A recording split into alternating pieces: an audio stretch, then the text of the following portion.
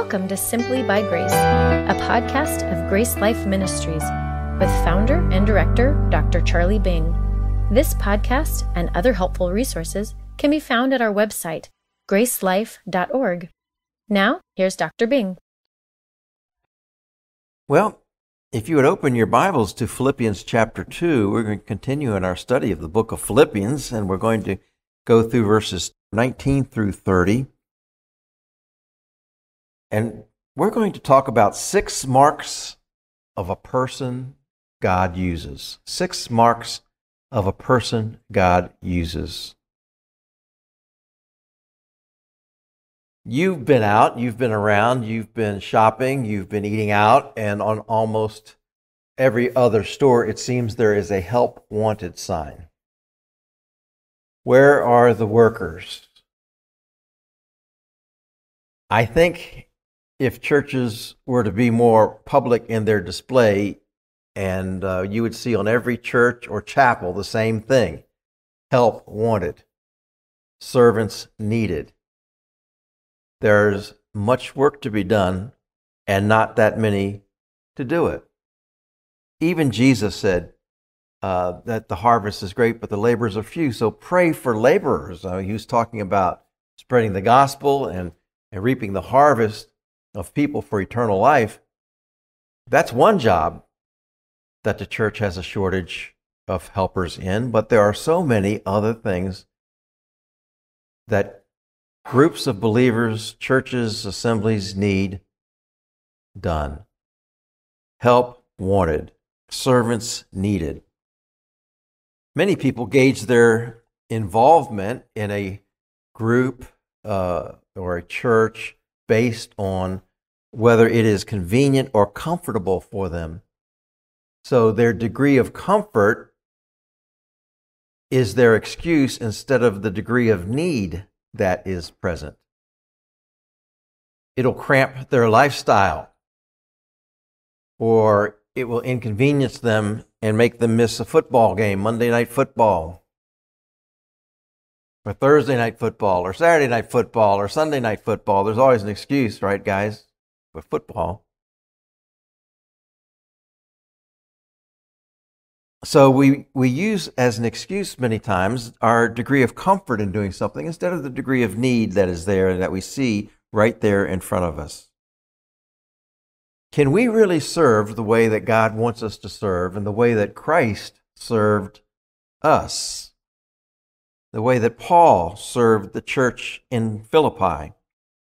You know, it really has a lot to do with what I think is the theme of this book in chapter 2, verse 5, let this mind be in you, which was also in Christ Jesus. The challenge of a servant is to have the mind of Christ. If we have the mind of Christ, we have a mind of servanthood that is willing and wanting to serve others instead of serve our own desires and our own needs. So I think the book is organized around that theme of having the mind of Christ. In other words, thinking with the same priorities, values that Jesus Christ himself thought with. And today we're going to look at 2 what would be otherwise ordinary guys, one named Timothy, one named Epaphroditus, and we're going to look at their examples of servanthood.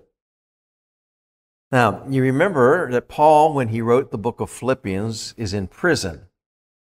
And from prison, you're not able to do a lot for yourself, so prison in those days often depended on the help of outsiders to provide you food, clothing, and things like that. I've seen that in other countries, actually, whereas in America, they lock you up, they feed you, they clothe you, they give you a TV and a weightlifting room and everything else. In some of the countries I've been in, they'll lock you up, but if your friends or relatives don't bring you food, you're out of luck. They don't bring you some of the basic necessities. I think that's the way the Roman prison was, and so Paul was still able to communicate with his friends and partners in ministry, and they were able to help him in some way. And we'll find that both Timothy and Epaphroditus are with him in Rome and helping him. And he sends one of them back to the church at Philippi with this letter before us. He had planned to send Timothy, he says you see it in verse 19, but I trust in the Lord Jesus to send Timothy to you shortly. So his plan at first was to send Timothy, but instead he sends Epaphroditus. Evidently he needed Timothy there in Rome with him for whatever point. And he mentions Timothy first because probably Timothy was best known to them and also had more credibility as a partner in ministry with Paul. He had been with Paul since his second missionary journey. He took the place of John Mark, who had proved untrustworthy. And so Paul started to travel with Timothy, and he calls him his son in the faith. So he evidently led him to the Lord, or at least discipled him in the Lord. He spent a lot of time and poured a lot of time into Timothy's life.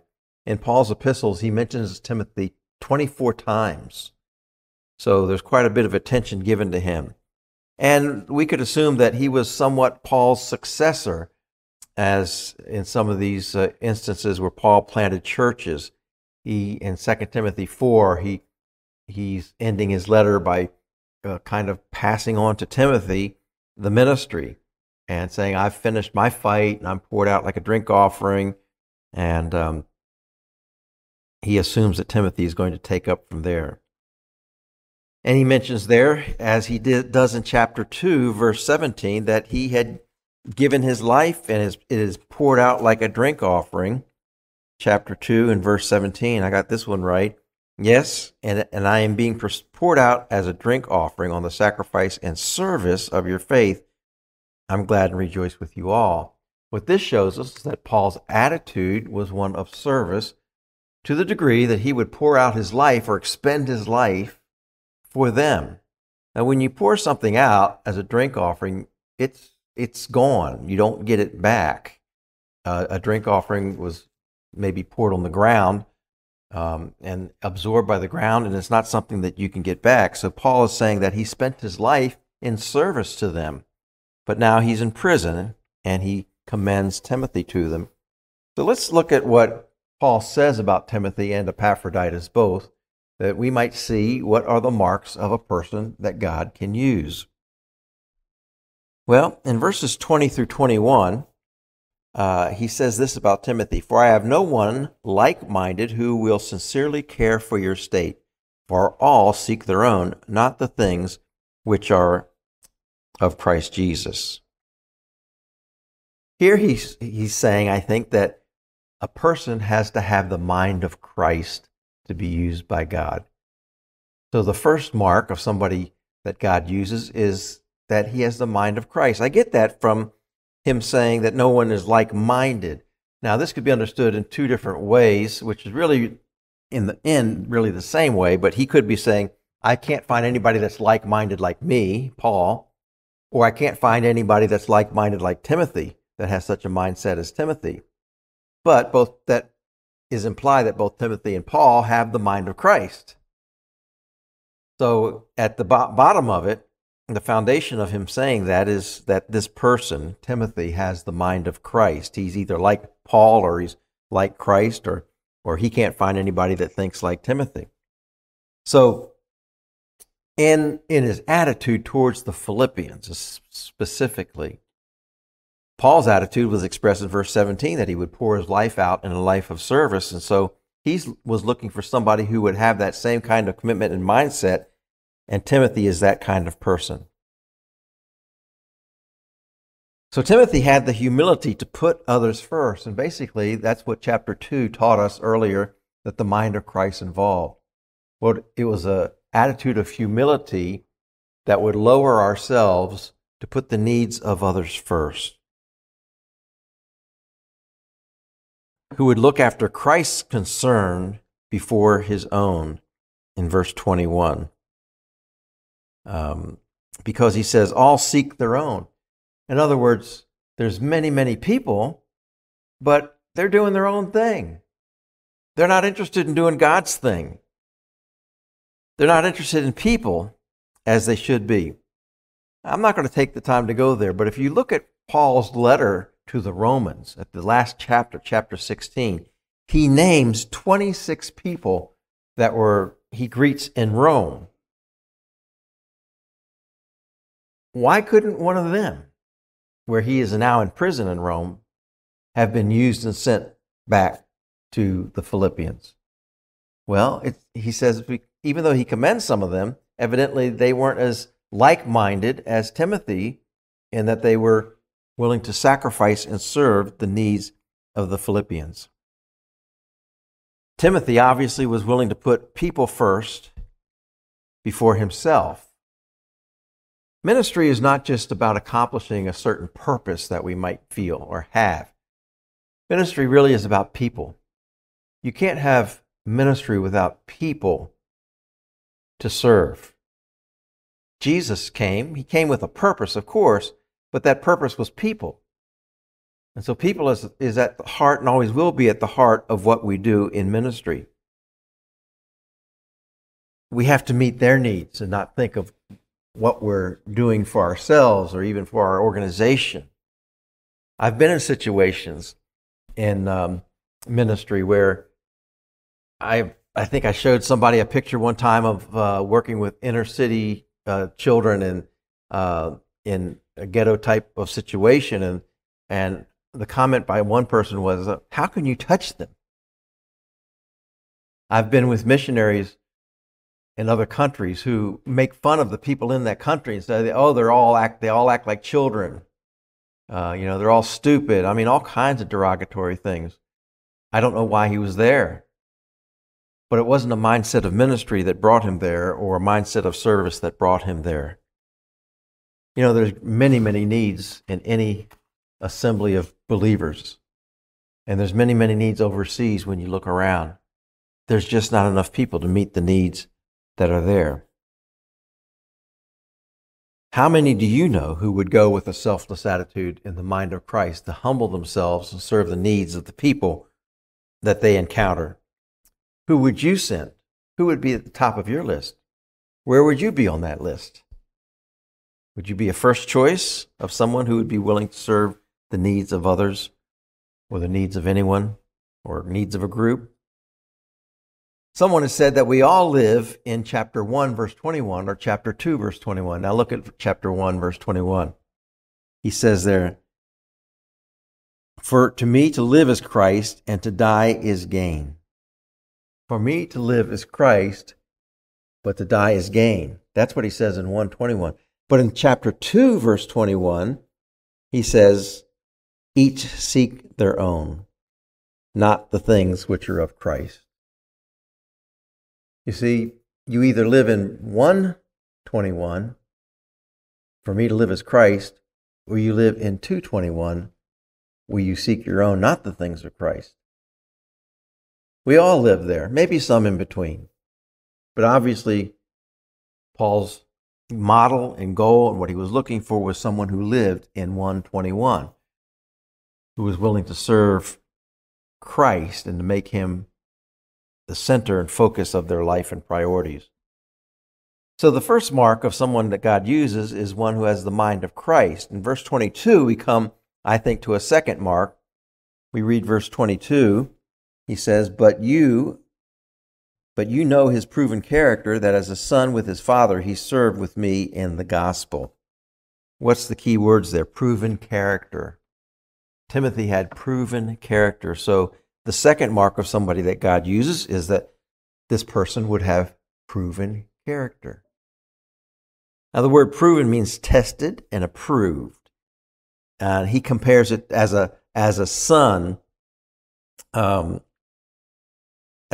with his father. Now, obviously, a good son. A good son would be somebody who would pass the test of obedience, submission, and is dependable. And certainly Timothy passed that test. He was there for Paul on the second missionary journey. He traveled with him on the third missionary journey. He suffered with him on these journeys. He's with him in Rome, even at the present moment, while Paul is in prison. Different culture, different place, far from home. But he's proving his character in his care for Paul. And Paul calls him a servant of Jesus Christ. he served with me in the gospel. And elsewhere, he calls him a servant of Jesus Christ because he served with him in the gospel. He also calls him a brother here. A brother, of course, is a term of intimate endearment to someone. Other places, Hebrews 13, verse 23, lets us know that Timothy had even been imprisoned. So he had proven himself to the point of great sacrifice and danger and imprisonment. He had passed the test. What we want to do then when we look for those who we call upon to serve God are look for people with proven character, who we see already serving faithfully. Not that we promote to a position and assume that they'll do it, but we find the ones who are already serving in some capacity. And that's a clue that they're going to serve well. When it comes to looking for those who serve and minister in the church or really in any volunteer organization like a church group, I always say function before form, not form before function. And let me explain what I mean. Function before form means that you look for somebody that's doing the job and then you give them a title or a form. Okay, I see that you're serving people. I think you'd make a good deacon. Our church is voting on deacons today. And the person that they're voting on today is a person that just naturally serves all the time anyway. He's already a deacon, means servant. He's already a servant. They're just giving him the title. So the function comes before the title, the form. It's not form before function. We don't say, we need deacons, we're going to make you a deacon. Now, start serving. That's not how it works. We want to see people who are proven themselves as servants and in ministry, and then if they need a title or a position, then we give it to them. So we don't want to jump ahead of ourselves and give people positions or responsibilities in the church until we see that they're faithful, dependable. That's a good reason I've always argued for those who would become pastors to start out as assistant pastors, which I had the fortune of being for a number of years before I actually became a senior pastor. I worked as an assistant under someone. Not only is it good in that he takes all the heat for everything in the church, and you get to sit back and watch him, but you just learn a lot from watching him without having all the responsibility that he has. That's really called what we call discipleship also. It's bringing someone up, helping them grow, or working them into maturity and a position perhaps in the church. Mentoring, we might call it. All of those things are good and helpful when it comes to using people in service. In 1 Timothy 3, verse 10, when Paul is telling Timothy how to select deacons in the church, he says, "Let these also first be tested, then let them serve as deacons, being found blameless." It's not serve as deacons and then we'll test them. It's let them be tested and then let them serve as deacons. So everyone has the past. If you want to really have a responsible position in a church group, then you must pass the test of faithfulness. It's unfortunate that we see today so many so-called, what I would call celebrity Christians, fall into immorality or dictatorial leadership styles that cause them to lose their ministry. We could have a long list even of what has happened in the last 12 months probably of well-known musicians, well-known pastors, well-known evangelists. And some of these people gain celebrity status because of they can speak well or they can sing well, but they've never proven themselves faithful in ministry. So they start fast, but then they fade, and eventually they fall. We don't want to elevate people beyond their faithfulness, beyond what they've been tested to do. We want to elevate people who have proven themselves faithful. I think you can find yourself, whether you're a good servant or not, by finding an area of service and just working at it. And people will be watching. How are you doing with it? Are you faithful? Do you show up? Do you get the job done? Do you finish it? Do you do it with a good attitude? Can you prove yourself before you seek any title or position? Just work on deepening your service, and God will broaden that ministry. Well, he goes on in verse 23 and 24. He talks about, therefore I hope to send him at once. That's Timothy, as soon as I see how it goes with me. But I trust in the Lord that I myself shall also come shortly. That's just discussing his plans there. He waiting to see how things unfold before he releases Timothy. Obviously, Timothy was needed at the time. So from Timothy, we learn these two marks of somebody that God uses. First, somebody that has the mind of Christ. Secondly, somebody that has proven character. And now he turns to Epaphroditus. And from there, we're going to learn, I think, 4 marks of a person that God uses. Now, interesting that Epaphroditus means charming or amiable. So maybe he was a likable guy, or he grew into his name, but he certainly seemed to be a likable guy. And in verse 25, he says, yet I considered it necessary to send to you Epaphroditus, my brother, fellow worker, and fellow soldier, but your messenger, and the one who ministered to my need. So instead of sending Timothy, he sent Epaphroditus, and he's explaining why he sent Epaphroditus was because of what he says here. And look, he lists 4 things which kind of reach a crescendo. In other words, they build from more general to specific. First, he calls him a brother, and then a fellow worker, then a fellow soldier, and then a messenger. And as the one who had ministered to his need. Let's look at those 4 things. I think what the mark of somebody that God uses here is he's pointing to somebody who can balance strength with service.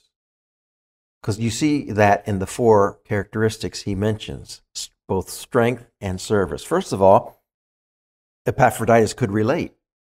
He's called brother. So Paul had a close relationship with him that he was able to call him brother in a spiritual sense. You know, spiritual relationships can be thicker than blood relationships. Maybe you've found that out amongst your own family. You get along with some believers much, much better and more intimately than you do with people in your own family. It wasn't a superficial brotherhood that Paul had with Epaphroditus, but they were truly bonded over similar experiences and similar ministry. In fact, he was also called a fellow worker. That's the second thing that describes him. He could work. That kind of indicates that he was both diligent and disciplined. Paul could count on him to get a job done. The third thing he mentions is that he calls him a fellow soldier. And what do soldiers do? Well, they stand firm. They defend when they have to. They know who the enemy is. They know what side they're on. And they're loyal to the ones with who they're fighting with on their side. So loyalty, taking a stand, being strong, standing against the enemy, standing against adversaries, all of those picture the qualities of a good soldier. That probably meant a lot to Paul when he called him a fellow soldier. I don't know if you've seen that series called A Band of Brothers, which is about battle in World War II, but you saw the unity of these men who worked and fought together and how loyal they were to each other. That's why it's called A Band of Brothers. There's a TV series that I really like, and it's on it's on regular TV, so it's clean, basically clean. And it's called SEAL Team. I don't know if you've seen that one, but I really enjoy SEAL Team. And they're always talking about their brothers on the team, you know. And their loyalty to their brothers on the team is so strong that it sometimes exceeds their loyalty to their wives, who are always upset that they're putting the team first and going out on missions and so forth. And that's kind of what the struggle is in a lot of the shows. But they call them their brothers. And you even find today those who are veterans joining together in immediately recognizing and appreciating the brotherhood that they had with their fellow veterans, no matter how many years have passed. So a soldier is somebody who stands firm. He knows the enemy. He knows what team he's on. He's faithful to his teammates. And that would describe Epaphroditus. And then finally, he calls him a servant. Not really a servant. He says, you're a messenger. Actually, the word messenger is the word apostle. We get the word apostle from that. Now, Epaphroditus wasn't an apostle as one of the apostles, but the word in general meant somebody who was sent as a messenger, somebody sent with a message. And so it's translated in many Bibles, as in the New King James, a messenger, and somebody who ministered. He was a messenger in the sense that he brought this letter to Paul and the gift of the Philippians to Paul while he was in prison, according to chapter 4 and verse 18, where it says, indeed, I have all and abound. I am full, having received from Epaphroditus the things sent from you, a sweet-smelling aroma and acceptable sacrifice, well-pleasing to God. So Epaphroditus was a messenger sent, or an apostle, in the sense that he was sent to Paul with this letter and the financial gift that helped him. Kind of reminds me of when we look at this character of Epaphroditus, who had both strength to fight and a mind to serve, a heart to serve. Reminds me of the Old Testament character of Nehemiah. You remember how Nehemiah fought with the enemy? He commanded everybody to fight with a sword, or have one sword in one hand and a trowel in the other hand, and work on the wall, but keep your sword nearby. And so Nehemiah was constantly willing to fight the enemy that opposed him building the wall, but he was also willing to serve and organize the work. Epaphroditus was both willing to fight as a soldier and also willing to serve as a worker. So this characteristic, I think, of someone that God uses shows that it has to be somebody who can balance strength with service. And then in verses 26 through 27, I think we see another mark. It says in verse 26, since he was longing for you, Epaphroditus was longing for you all Philippians, and was distressed because you had heard that he was sick. For indeed he was sick, almost unto death. But God had mercy on him, and not on him only, but on me also, lest I should have sorrow upon sorrow. Well, you see, Epaphroditus was evidently very sick when he was in Rome with Paul, but he evidently recovered by God's mercy. And Paul says that's a good thing, because God had mercy on him, because it was mercy to me too, because I really needed him. It would have been a double grief to be in prison and lose Epaphroditus. So what we see here is the mark of Epaphroditus that shows him to be a servant is that he was burdened for others. Paul says that he was longing for them, and not selfishly. He was longing for them because he was worried that they were worried that he was sick. Imagine that. I've seen so many testimonies about people who have been in the hospital for long stays and their relatives can't visit them with this COVID. And you know, one of their chief concerns is, my family doesn't know how I'm doing. I wish I could tell them how I'm doing. They're worried about me, and I'm worried that they're worried about me. So Epaphroditus was worried that the Philippians were worried about him. He was burdened for them, and he longed for them. Kind of indicates that he was homesick. He was 800 miles from home, which is something like a 6-week journey to Rome to be with Paul, far from home and the people that he loved so much. But God helped him get well, and because of that, Paul is rejoicing because he doesn't have to sorrow about Epaphroditus dying, even though he came close to it. This fourth mark of someone that God uses is somebody who's burdened for others.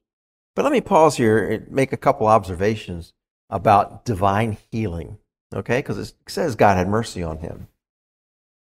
There's a lot of false teaching and flamboyancy going around, over the issue of faith healers and so forth.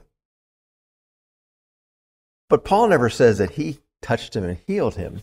In fact, Paul looks like he's pretty helpless in the situation. He saw Epaphroditus suffering until God had mercy on him. So it tells you that Paul wasn't there as a healer, which might indicate that the gift of healing was an apostolic gift that was foundational to the church, but maybe started to fade away as time went on. And that's why he told Timothy in his epistles to take a little wine for your stomach's sake. He didn't say go find a faith healer, or you don't have enough faith to be well. And that's another point, by the way, about faith healers, is many times they imply that those who are sick because you don't have enough faith. You don't have enough faith that God wants you healthy.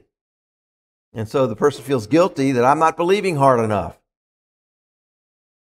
No, Epaphroditus was a faithful man. I'm sure he had great faith in God, and I'm sure Paul was a faithful man praying to God for him.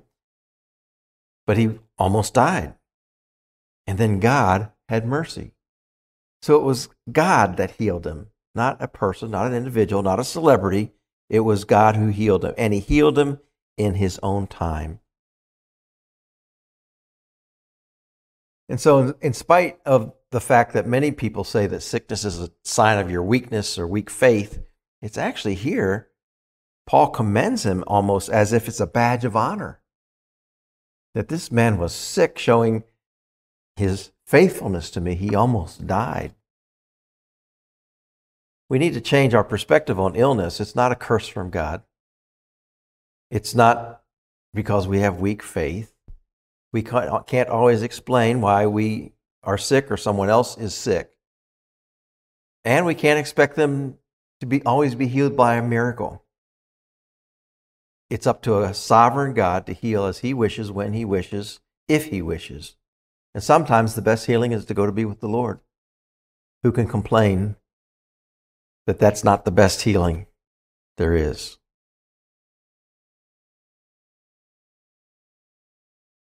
Labor Day, I met with a wonderful man. He was an elderly man, but he made a trip from California over here because he wanted to meet me and a couple other people. But he had been reading one of my books on Lordship Salvation, and it changed his life completely. He said 8 years ago, it just turned my life around. In fact, this person happened to be related to somebody who is like the right-hand man of one of the biggest Lordship Salvation teachers in the country. And he wrote a book from a free grace perspective, about Christians who sin. And he wanted me to endorse the book. And he was telling me he really depended a lot on my book when he wrote that book. And so we met for lunch on Labor Day. And then he was going to come to our conference in October, and he wanted to sell some of the books.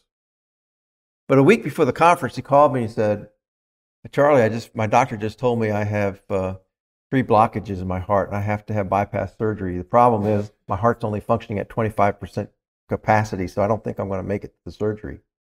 So I've called all my family and friends, and I've told them I'm probably not going to make it through. So I won't be at the conference, he says. He wasn't at the conference. I prayed for him for his surgery a couple days before the conference, but I didn't know how to contact his wife. Yeah, I sent him an email and him a text. Took a long time to find out, but finally we found out that he did live about 10 days after the surgery and then died. Wasn't a sign of his weakness. He was faithful to the end. He was enthusiastic about the Lord. He had written a book, which I hope others will get to read. And even though his family, when he changed his views to appreciate God's grace, his family ostracized him. His siblings would not talk to him anymore. So illness is not a badge of dishonor. Good people, faithful people, servants of God, sometimes God calls home. So the mark of somebody that God uses is somebody who is burdened for others. Are you burdened for those in your life that are around you who have issues, who have problems, who don't know the Lord at all? Somebody who needs help, somebody who is sick, somebody who is needy? Are you burdened for the world and the needs that are out there that you know about? There's so many that we don't know about. Sometimes I think if we knew about all the needs that there are in the world and all the situations that are going on, it would overburden us and we'd break under that pressure. I mean, I just read yesterday that 60 Nigerian Christians were kidnapped. There's 17 missionaries in Haiti that are being held hostage. You've heard about that. They're demanding $1 million each for them. I mean, we go on and on and on. There's so many great needs. Are you burdened when you hear that kind of thing? At least enough to say a prayer for these people? Well, in verses 26 through 29, he gives another mark, a fifth mark of somebody that God uses. So let's look at verses 28 through 29. He says, "Therefore I sent him, Epaphroditus, the more eagerly, that when you see him again, you may rejoice, and I may be less sorrowful.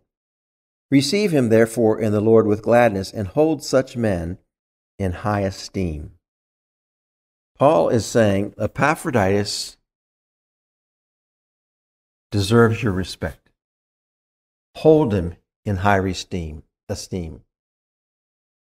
Those that God would use as servants are those who can be respected and honored and held in honor. Honor him in the Lord, he says. Esteem him, which means to hold up or value somebody. In 1 Thessalonians 5, verses 12 through 13, Paul writes, "Recognize those who labor among you and are over you in the Lord and admonish you, and esteem them very highly in love for their work's sake."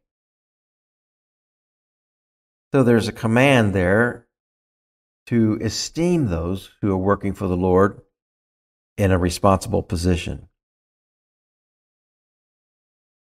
God deserves the glory for what is accomplished, but servants deserve esteem.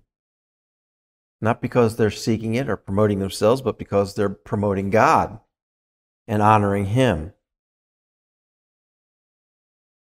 Paul talks here about Epaphroditus and how he made up for the lack of ministry that others were not showing him. So he did not neglect that. He was to be respected. If we asked our friends, our family, the ones who know us best, our fellow members and we worship with, if we asked them, would we find that their opinion of us is that we are respectful and that we deserve to be respected? Do we keep our word? Do we have integrity? Do we serve willingly? Do we have a good attitude? God uses those who are respectable. And then finally, in verse 30, he says, "Because for the work of Christ he came close to death, not regarding his life, to supply what was lacking in your service toward me." Epaphroditus did what the others could not do. I don't think he's saying that y'all neglected me and weren't paying attention to me, and Epaphroditus is filling in. I think what he's saying is that you couldn't. What you couldn't do, Epaphroditus did. Not what they wouldn't do, but what they couldn't do. So what you couldn't do, Epaphroditus was able to do. He fulfilled that service to me, even to almost dying for him. He was committed. So the sixth mark of somebody that God uses is one who is committed. Committed to the point of almost dying. He put himself last. He was willing to die in the service for the Lord, in service to the Apostle Paul. He wasn't paying attention to his own need. He was living in chapter 1, verse 21, for me to live as Christ, not chapter 2, verse 21, each seeks his own things. Epaphroditus truly illustrates that he was living in Christ first. In fact, we could say he was dying to serve. Would you say that of yourself? Are you dying to serve? Maybe you're not called upon to be put in such a position where your life is at risk, but maybe it involves ministering in a certain part of the city, certain part of the country, or a certain part of the world where things aren't friendly and there is danger present. Are you willing to serve or even die for others? Can I review these with you, the 6 marks of a person who God uses? The first one we said was somebody who had the mind of Christ. The second we said is one who has proven character. The third we said is one who can balance strength with service. Number 4 is one who is burdened for others. Number 5, one who is respectable. And number 6, one who is committed. These things were the same that were true of Christ, if you think about it. And they're also true of Paul when you look at his life. They kind of summarize in some ways what it means to have the mind of Christ. And that's why God used Jesus, and that's why God used Paul, and that's why God used Timothy, and why he's using Epaphroditus. Because I believe in a word we could say that they have the mind of Christ, a mind that's willing to humble itself and serve the needs of others. So, my friends, we need more servants. You'll never see a church with a help wanted sign out on the building, but I guarantee every church could put one there. There's much to be done. You say, I can't do anything. Can you vacuum? Can you sweep? Can you change the batteries in the clock, which somebody didn't do? I noticed when I came in, daylight savings time, somebody didn't change the batteries. I haven't done them in my home, so don't feel bad about that. You don't have to be a talented speaker or teacher or youth worker. There's a lot of things that need to be done around the church that may not involve person-to-person activity, just taking care of the facility in the way that a servant would. We have too many celebrity pastors and musicians and Christians today. We need more servants.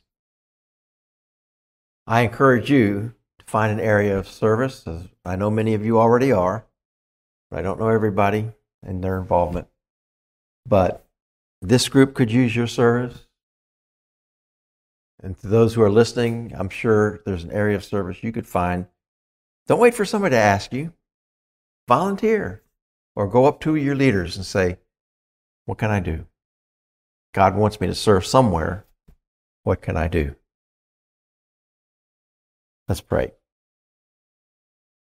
Father, we realize that we're here today because Jesus Christ served his Father by laying down his life for us, paying our sin debt and rising from the dead and offering us the gift of eternal life. And his service doesn't end there because he comes to live inside of us and live through us. And he serves us every day with every breath that we have. We thank you so much that we have Jesus Christ as a model. And we are challenged today to have the mind of Christ and to serve others as he has served us. And so, Lord, we all ask ourselves, what more can we do to serve in your work, to serve people that you love?